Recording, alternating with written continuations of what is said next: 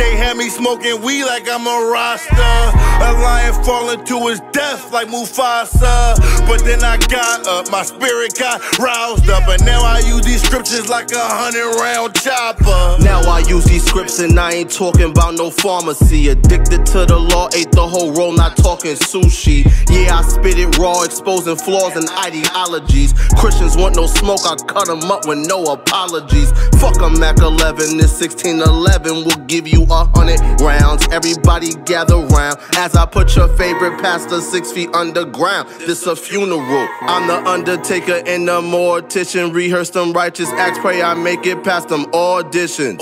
Used to be up in them churches catching hella Z's. Now I'm on them corners pushing P. I'm talking weed like I'm a Rasta. So you're talking, you gotta understand what you're talking about. None of us up here deal with religion, right? We deal with instruction. We deal with culture. We deal with heritage, right? And what we're purporting is that the culture, the heritage, and the rules that you see in the Bible, the first 5 books of the Torah, is what God, the guy you talk about, gave to us, the Israelites, to practice, right? That's what we're teaching, right? We're not teaching anything about religion or that you shouldn't question things, right? But your question, I'm not saying you shouldn't question it. Ask questions, right? But the question that you're asking, we're like, it's a straw man, because we never said that. And who came with this idea that there's a rock so heavy that God can't? Right. So he's looping that to make the point of there's a contradiction in our idea of what God is, and I'm saying, and I'm telling not in what God is, but that you guys would have to accept that God made the purposeful decision to make everything the way that it is and have some type of negativity or fucked upness. Yeah, we do absolutely acknowledge that. Yeah, we believe that. Yeah, the Bible says the Bible teaches that. Okay, and you guys can still like follow him and rock in behind that concept. That's what I'm saying. The disconnect comes with this. I couldn't like get in behind it because of the God that's attached to it. So you have an issue with the fact that a God that's balanced, right? That He created things.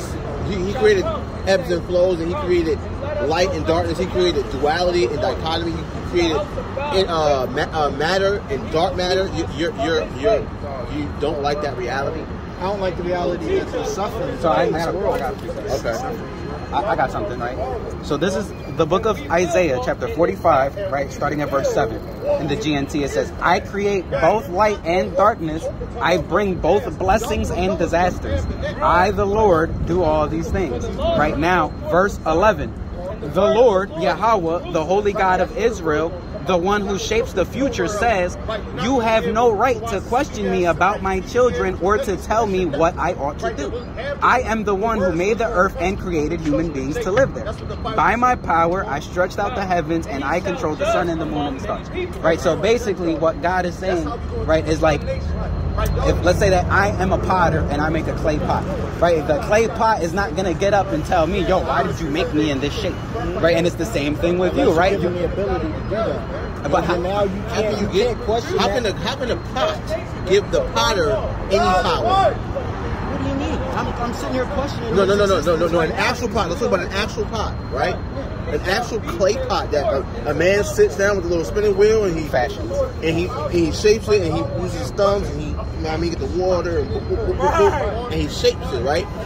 Can that actual literal pot say, yo, that's a pot? Yo, don't make me into a bowl, make me into a vase. Can that vessel do that? It's impossible. So that thing cannot give any power because it's an inanimate object, right? So what are we talking about, right? What we're saying in this analogy, right? God is the potter. God is the potter. Yes. God created this pot to have the ability to. God created this pot to have the ability to question the surroundings, including the potter itself, which it was. Of course, God. Listen, what we're saying is God created you the way that you are, right? Guess what? The man you see walking down the street, right, wearing a mini skirt and 5-inch stilettos, and he got a full beard, and he's built like a linebacker. Guess what? God created him to be that way. Because God created both light and darkness. He created both good and evil. And guess what? Guess what? Can good exist without evil? Wait. In this realm. No, So we live in a realm, right, where you have duality, right? You have dichotomy, right? You have up. Up does not exist if there's no such thing as down, right? So there's no such thing as good if there's no such thing as evil. In this realm, correct. Of course, because every action has an equal and opposite what? Reaction. So you believe in the laws of physics, right? Okay, so that applies to what? Everything. You do not have hot without cold. You do not have. This is on the basis that there isn't a creator that could make it to where it could be anything he wanted it to be. What I'm saying is, if there is an all-powerful God who can create any reality he wants to, and he creates one in which we're suffering, which there's any suffering. Why are we suffering? You ever asked why we suffering?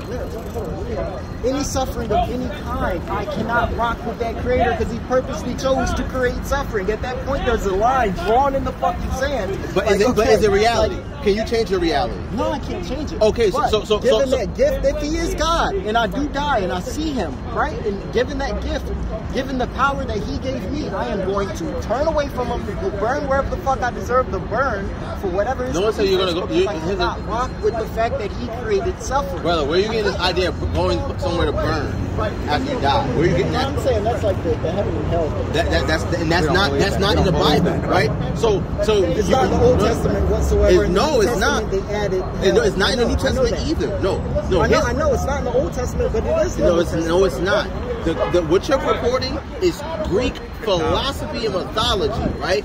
That's not a Hebraic thought.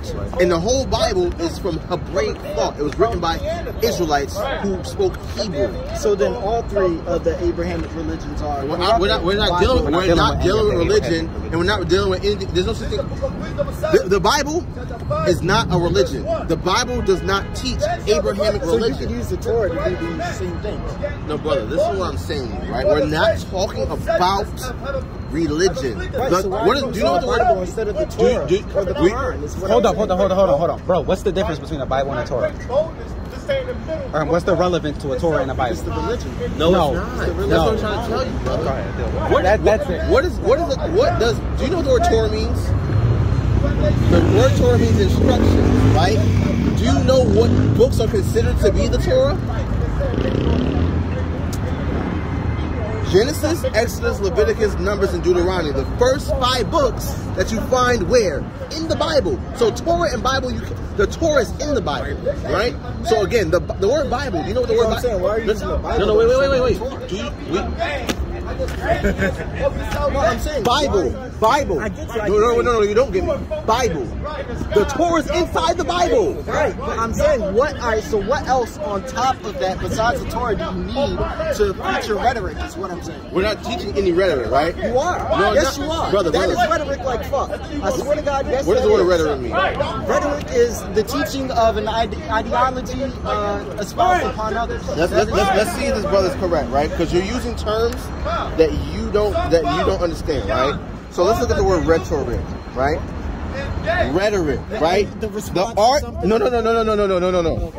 Rhetoric, the art of effective or persuasive speaking or writing, especially the use of figures of speech and other compositional techniques, right? So figures of speech.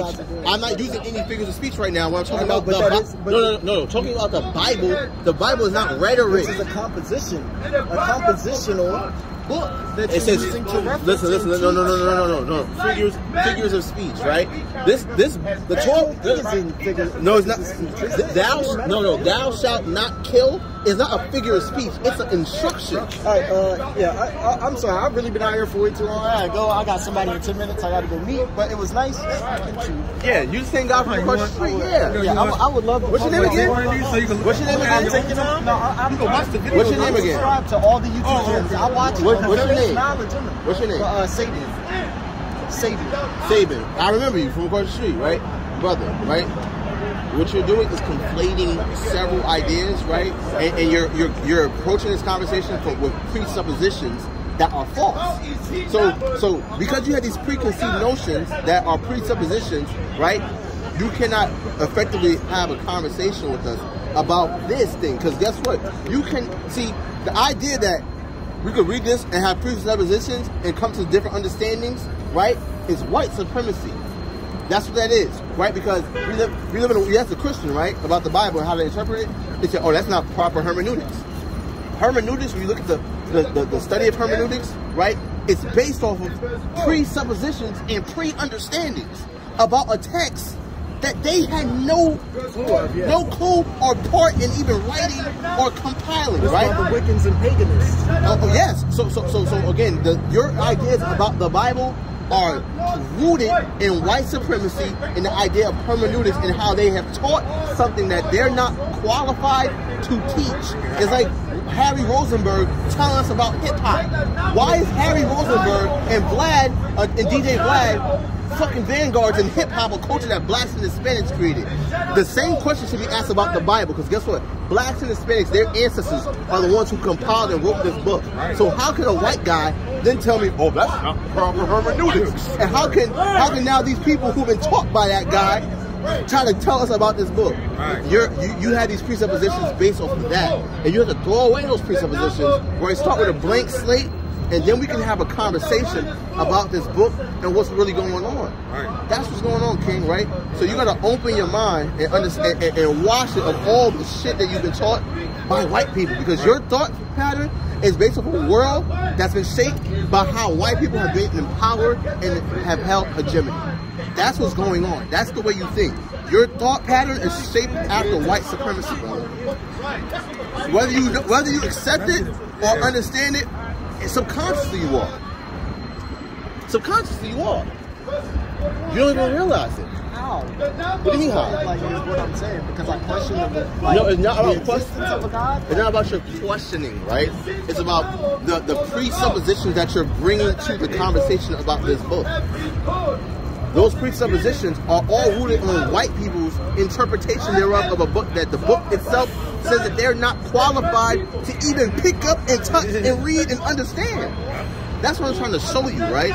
So next time we see you, right, and we engage in dialogue about the Bible, about the Torah, which is in the Bible, right?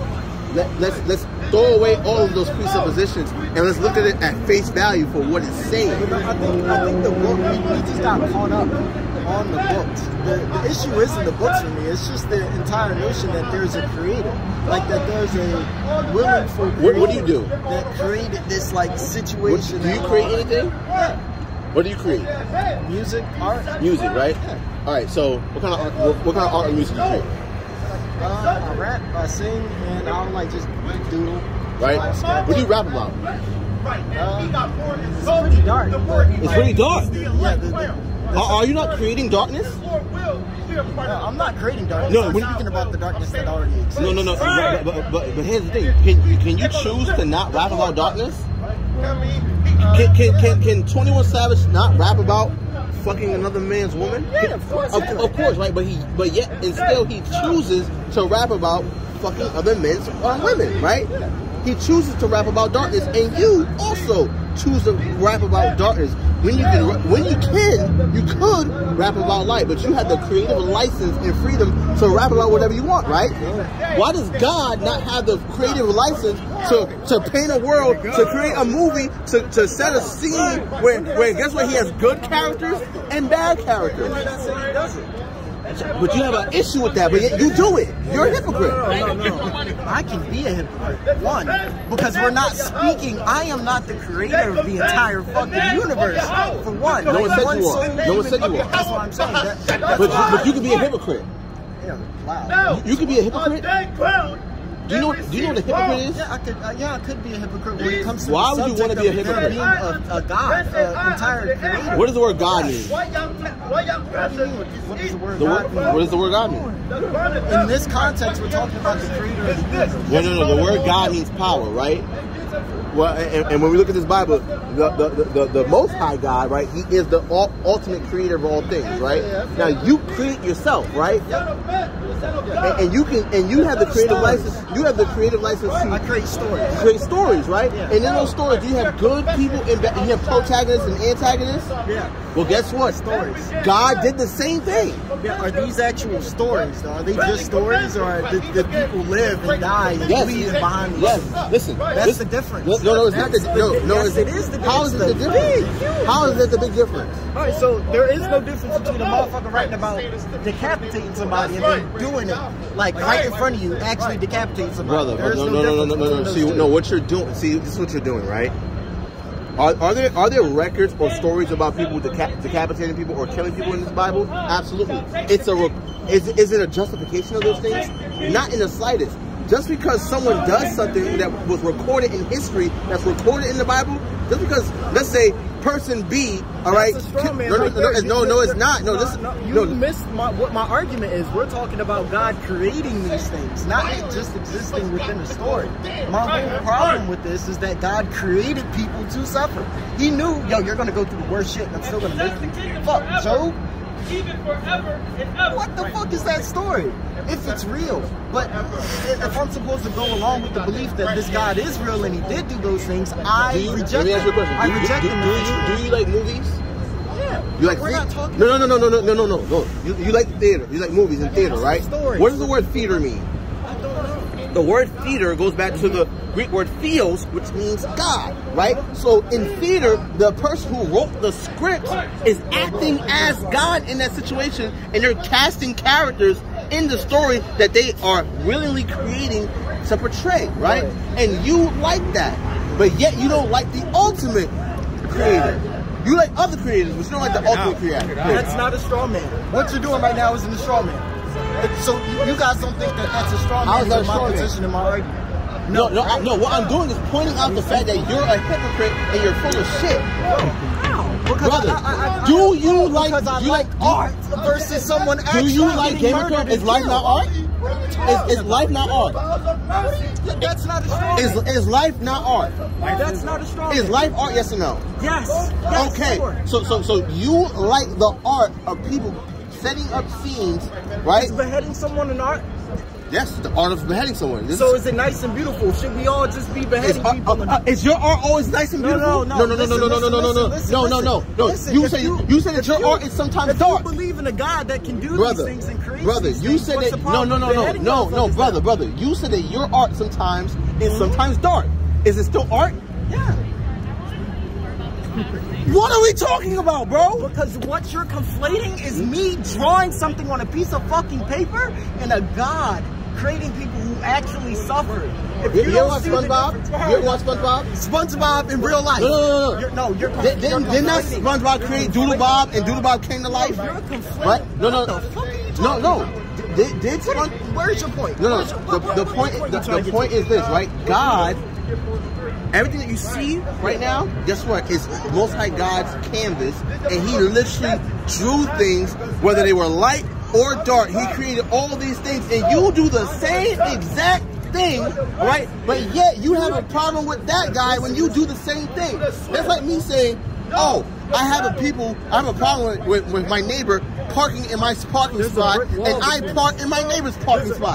You're a hypocrite. That you're choosing to let stay there. I see your argument for everything that it is, but you are choosing to misconflate mine. Do you see that you're full of shit? No, because in your head you have a problem accepting that your God created you to suffer and create. No, that's what I don't have a problem with that. I don't have a problem. No, ask me that. No.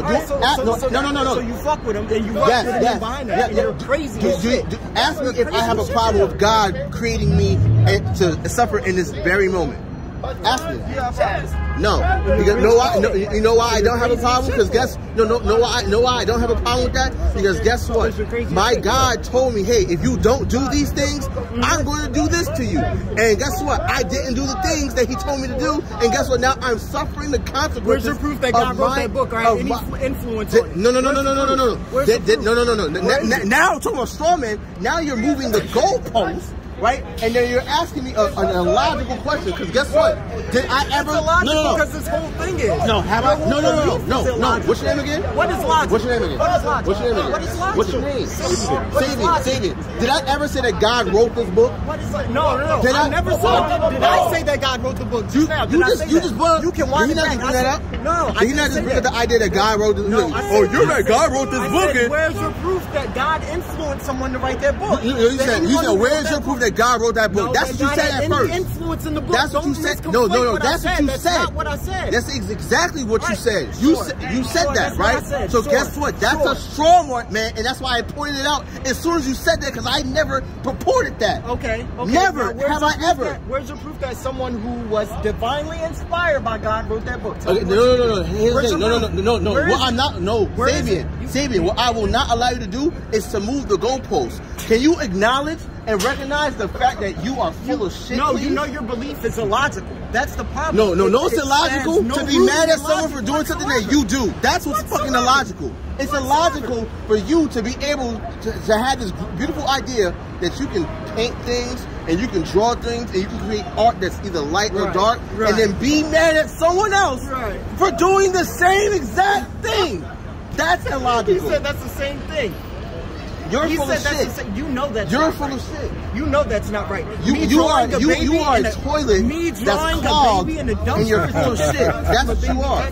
You need to call Roto-Rooter. All right, you need to call Roto-Rooter because you are full of shit, sir. There's a difference and you know it. No, Sabian. You're full of shit because you don't want to admit. I'm holding a light to the shit. Because he knows you're full of shit. I have a flashlight and I'm shining the light on the fact that you are a toilet that's stocked up and full of shit, and you are a hypocrite. You're mad at that. You are upset that you have been exposed to be full of shit. All right, instead of just calling a plumber to come fix your plumbing issue. You're pushing your hand in the toilet, right? You're full of shit. You just accept it, bro. Wow. So all right. So listen, is there a difference between me drawing a baby that's in a dumpster versus a reality of there being a baby that exists in a dumpster? Is there a difference? Answer the question. No, of course, there's an inherent difference, right? You're recording something that happened, right? That of course there's a difference, now, right? Is there malice in one and is there malice in one and not the other? Yes or no? Is there malice in one and not the other? That does not matter. Yes or no? That does not. No, that does not matter. If you don't want to answer, I'm just walk away. You can walk away. You can walk away because it doesn't fucking matter, right? You're smarter than me, right? But yet you live in a world where you uphold white supremacy and you're smarter than me, right? Let's see how much money this guy has. Let's see how many assets he has. Let's see how successful he is in his life on any standard. Let's examine it and let's see if he's genuinely smarter than me. But yet he had the nerve to say that, oh, I have a problem with this guy because he created this. But yet you create things that are negative too. Right. You're a hypocrite and you're full of shit. And that's when I come to the realization that the vast majority of people on this earth, all right, their lives are bags, right? Bags of shit, right? Some people's bags are a little bit more full than others, right? You may have like a, you know what I mean, some smidge of shit, right? But that guy, his shit is seeping over. It's pressed down, shaken together, and running over with shit. He's full of shit, and he's a hypocrite. And guess what the scripture said? A hypocrite will not stand in the sight of the Lord. Right. And that's why you have to fucking leave.